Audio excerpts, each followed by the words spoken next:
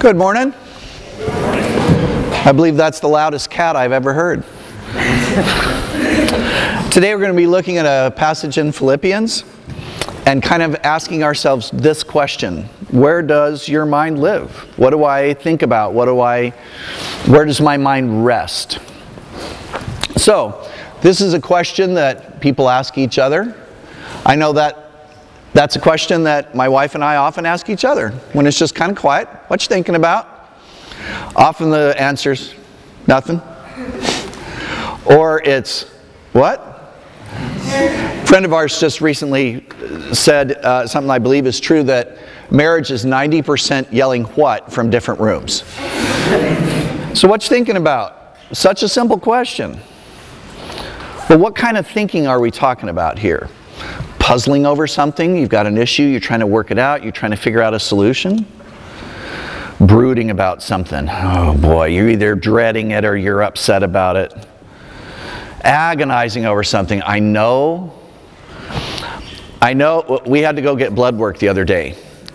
And I knew that it's not a big deal, but I still didn't like it. And so I was agonizing over the anticipation of being stabbed with the needle. And of course, once it happened, it was like no big deal. But my agonizing ahead of it was a far bigger deal in my head. Obsessing about something where you just can't drop the subject till your friends are saying to you, "Can't you talk about anything else?" And your answer is, "No, I can't." Or the most common, zoning out. That's the, what you thinking about? What? Much of our society doesn't seem to be thinking at all.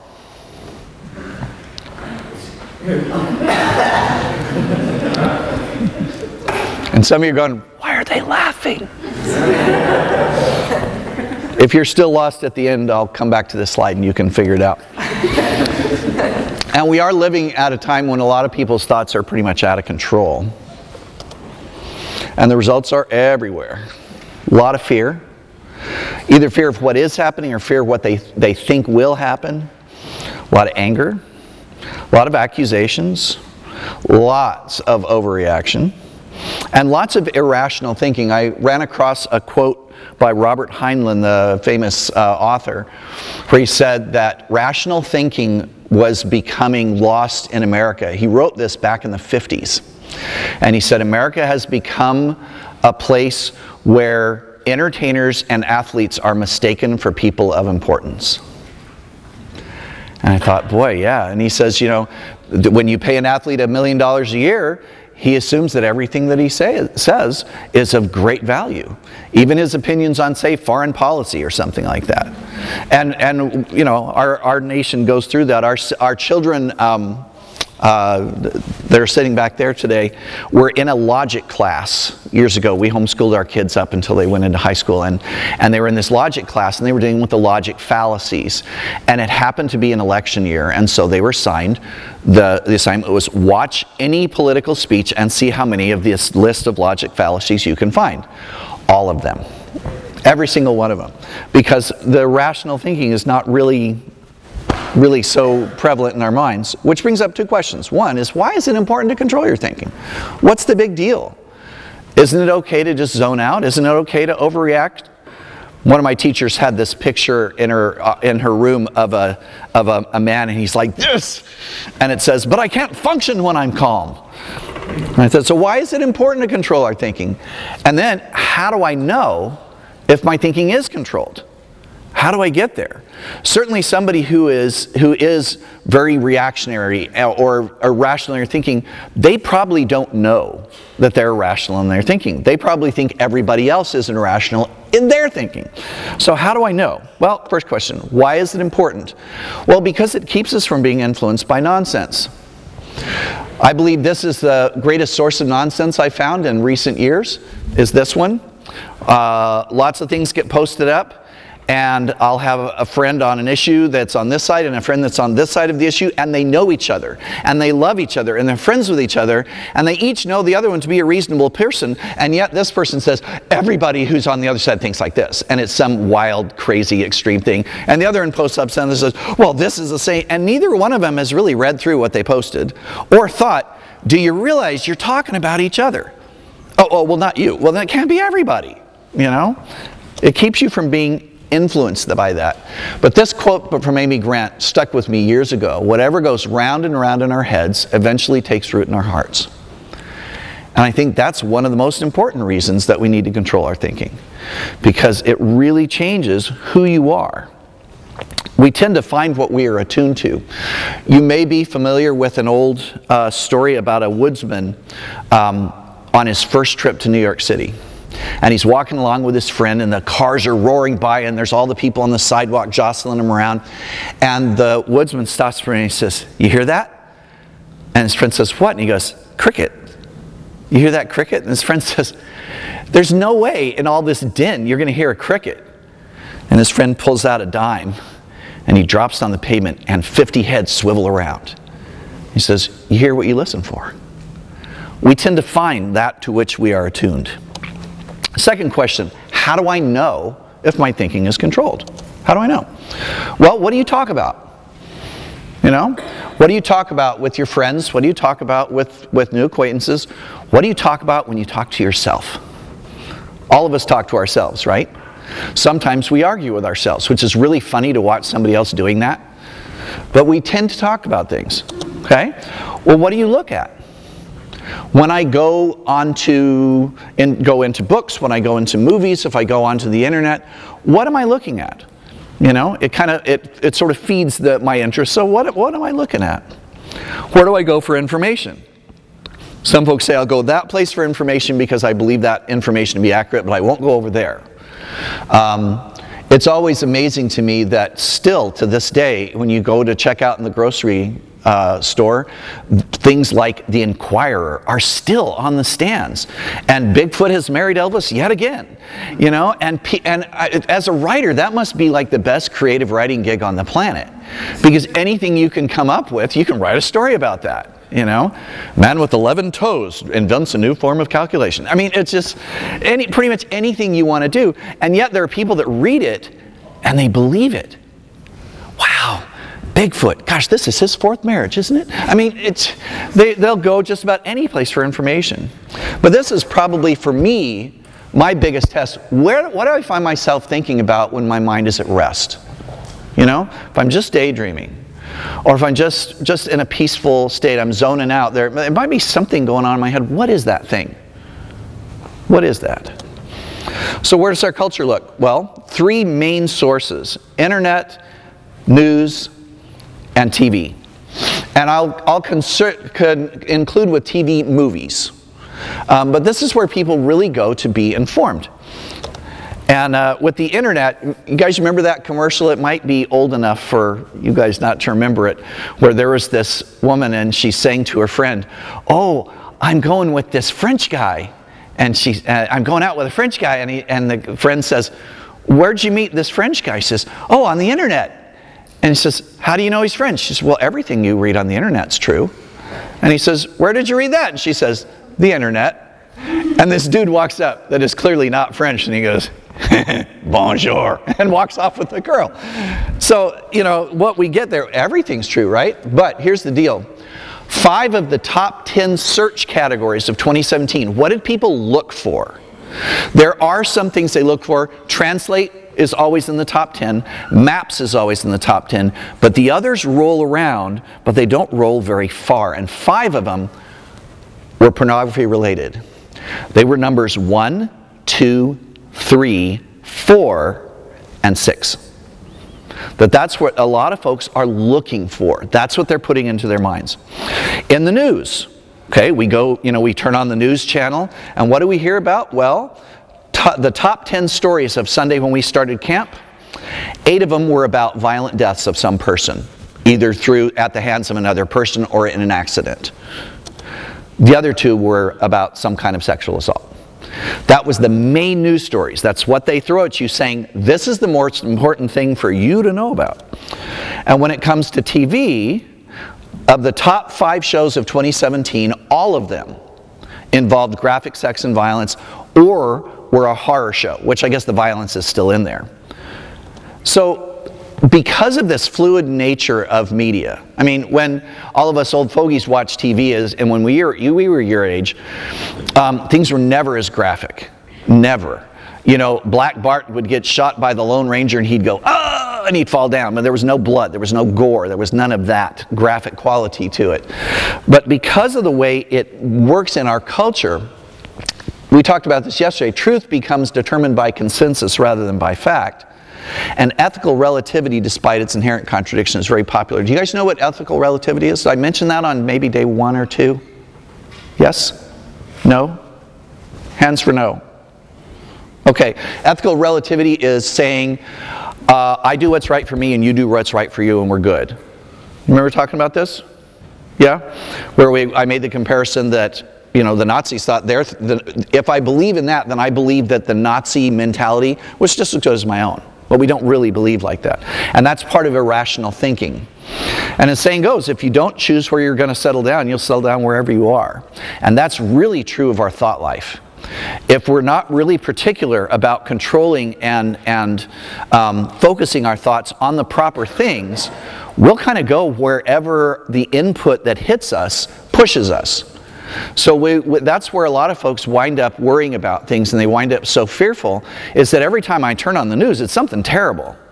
Very rarely is it something nice, you know, where, you know, this guy did this really awesome thing. He saw this guy that was broken out on the side of the road, and he stopped to help change the tire, and by golly, there was, his grandmother was sick, and so he instead of fixing the car, he ushered him into his car, and he rushed him off to the hospital. You don't hear much of that. And so if I'm not thinking about things, my mind will simply go where my input pushes it. And that gets really rough. Well, if all of these sources have faults to them, where do I go? Okay? You know, it's one thing for me to stand up here and say, here are some obvious problems with these things, but okay, well, where do I go? Well, then I need to go to that which is abiding. All right? Not a word we use a lot anymore, abiding. It just means things that will last, things that will endure. So where do I go? We go to that which is abiding. We go to that which has its roots beyond culture. Is Christianity only an American thing? Is it only a Western world thing? Is it only a Northern Hemisphere thing? Only a Southern. It's absolutely pervasive throughout the world because it goes beyond culture. It's not just relegated to one tiny bit of culture. And as we become students of the Word, that gives you something where you say, yes, I understand that the news told me that these terrible things are happening, but those terrible things that happen today are not an indication that God is off of His throne. Because the Word shows me that. God told me in His Word, there are going to be these kind of things. You are going to hear about wars. You're going to see an increase in these kind of violent things. That just means that my time is coming closer. That just means that I am still at work in the world. So today's passage is part of a series of positive exhortations that come right ahead of this passage. One of them is stand firm. Stand on what you believe. Don't be swayed by other things. Just hang right in there. Be in unity. Agree with each other. Don't fall into the trap that says, well, we'll just agree to disagree. No, I'll do the hard work and we'll work with each other until we both come to the truth. If I'm not worried about whether I'm right or you're right, then I don't have that emotional bond to it. I'm not worried about, well, but I have to win the argument. I don't care who wins the argument as long as we find the truth together. That's being in unity. Rejoice in the Lord. Well, that's a pretty positive exhortation. Let your gentleness be evident. I do have to tell you, some of you guys have heard my wife and I talk to you about this, but that's something about Csehy that has just really made an impact on my wife and I. We have been on faculty of loads of music camps over the years, and most of those music camps were Christian camps. But we have not ever come across a camp that has the gentleness evident here, where the staff with each other are so gentle and so caring. The way the staff are with you is so gentle and caring, and the way that you guys are with each other. It's something that's really made a mark on us, that gentleness is evident. I believe that this one is one you guys are doing really, really well on. Don't worry about anything. This is a little harder, right? Yeah, we tend to worry about things. I was all worried about getting stuck with the needle in my arm, and then of course it was kind of over before I was, you know, the amount of worry I put into it and the actual event were not really in good proportion. Present your requests to God with a thankful heart. Every prayer that I've heard since I've been there has followed that pattern. Every one of them. And it's been a beautiful thing to watch. And you will know God's peace. And that's been kind of a nice thing. You know, you guys have put your cell phones away. You've been here present with each other. And this is a pretty peaceful environment. All right, all of this leads us to this. Finally, brethren, whatever is true, whatever is honorable, whatever is right, whatever is pure, whatever is lovely, whatever is of good repute, if there is any excellence and if anything worthy of praise, let your mind dwell on these things. So let's unpack this a little bit. I'm going to do quick word studies on these because often the word that comes out of the Greek into the English might have some different connotations. So what I'll do is I'll look at places where that same word appears other places in text. This in 1 Peter, I've written to you briefly exhorting and testifying that this is the true grace of God. For my flesh is true food and my blood is true drink. I have much to say in judgment of you, but he who sent me is reliable. Let me get to something else. The next one, I also, if you're, as appearing your own witness, your testimony is not valid. So true, reliable, valid. It used to be that in Appalachia, in our country, people would use the word true to mean real. If you gave somebody a silver pendant, they'd say that's true silver.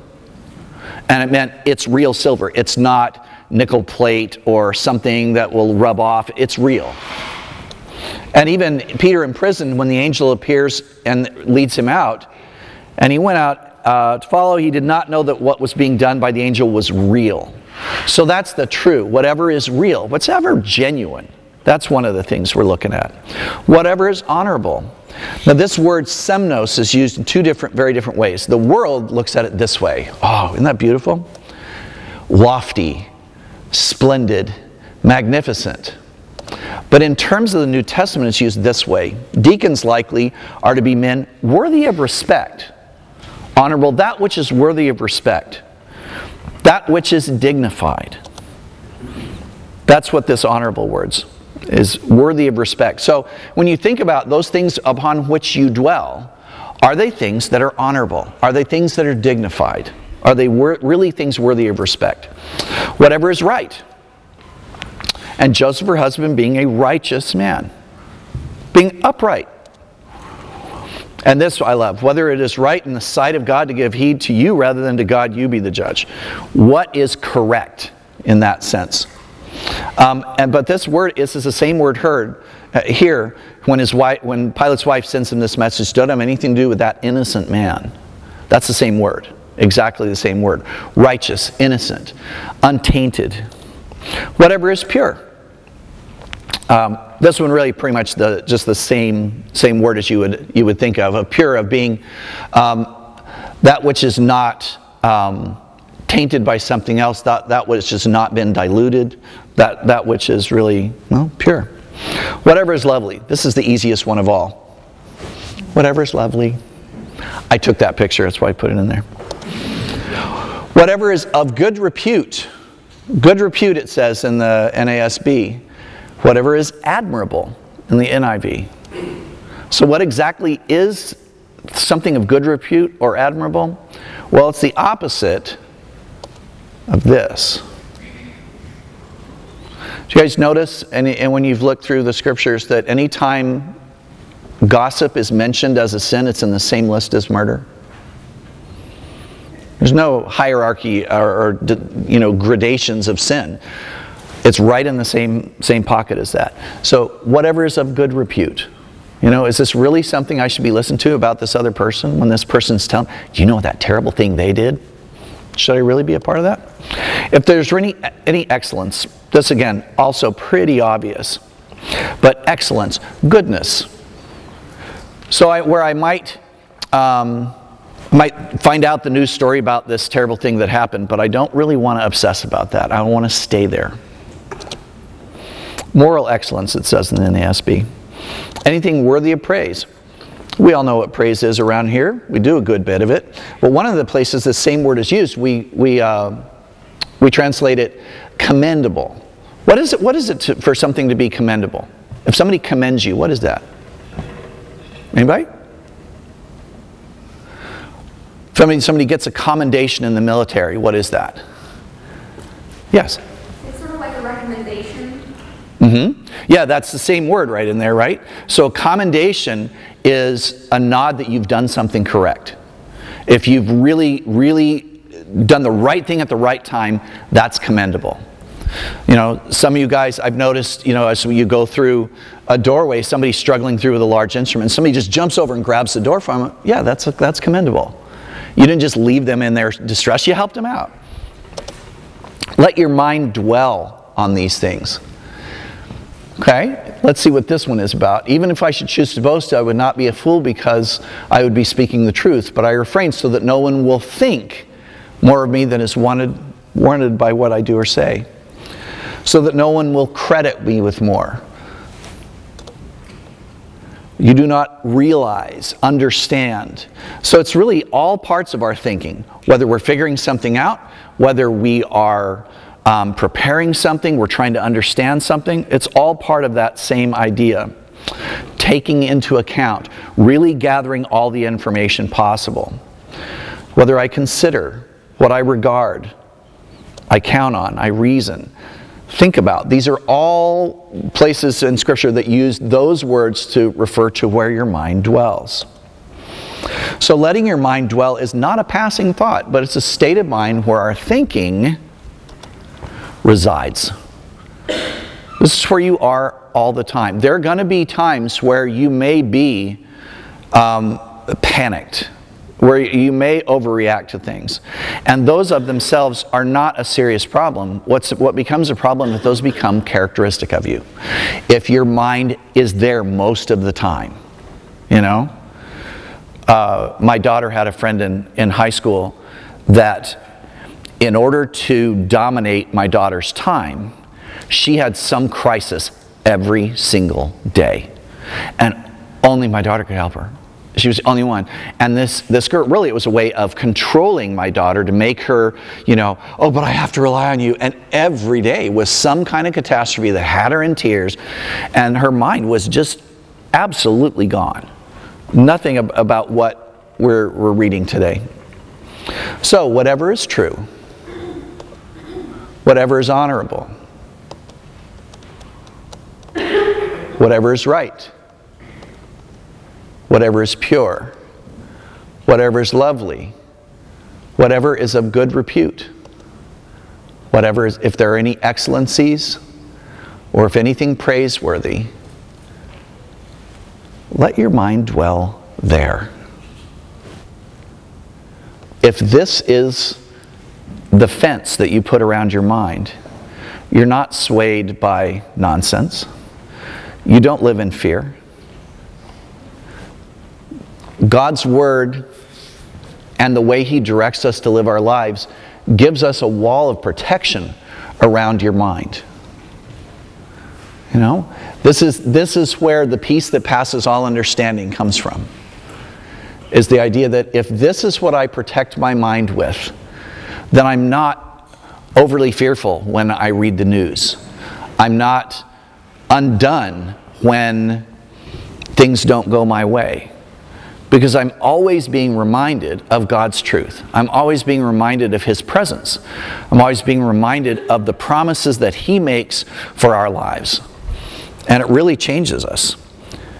Letting our minds dwell on these things both protects and directs our thinking. And that's super important, because if it directs your thinking, it helps direct where your life goes. You know? Do you understand what I'm saying there? If it not only protects my mind from being assaulted by those kinds of things out there in the world that would love to take it over, but it keeps me from being pushed along a path so that my life looks like something else. As a Christian, your life is going to look different than your friends. And there's going to be that point where your friends are all upset about some issue and you're calm. Why? Because you know that God is still on His throne. Because you know that He has still got you right in the palm of His hand. And even though this thing looks pretty terrible, you know it's not going to overwhelm you. But those who don't have that assurance are completely undone when things go wrong. So, I held you guys late yesterday, and today I will not do that. How close am I? Oh, perfect. We're going to get out even a little earlier. Choose where your mind will live. For as he thinks within himself, so he is. As a man thinketh in his heart, so is he. If my mind is protected by those things, that becomes who I am. If it's things that are praiseworthy and pure and righteous and excellent, that becomes characteristic of you. And you're not blown about by the waves. You're able to stand firm, even in the midst of good things or in the midst of bad things. Because you know it doesn't matter what the circumstances are. The peace of my mind, the rest of my spirit, is not determined by circumstance. It's determined by the presence of God. My brother used to have a little plaque about yay big that stood on his desk, and it said, "Joy is not the absence of suffering, but the presence of God." And this is a big part of it. If my mind is controlled, if my thinking is unswayed, because I'm really focusing on the truths and on the excellence and on the goodness of God, then I get to experience a far more peaceful life here in the midst of all the troubles of the world than I otherwise can handle. Would you guys pray with me, please? Father, we rejoice in the peacefulness that you have given us here. This has been a wonderful place for all of us to come and be able to be relaxed and at home and unassailed by troubles. Lord, we ask that you would protect our minds and our hearts and the way that we think about things, and let us be calm and rational and assured by the promises in your word that you still control everything that happens around us, both in our lives and without. Your Son Jesus gave us this as one of the many gifts of salvation, that we could have a peace that goes beyond all human understanding. And Father, we thank you that you give us very practical things in your word like this that tell us how we can live, tell us how to work our minds. Thank you, Lord, for this unbelievable love you have for us. In Jesus' name, amen.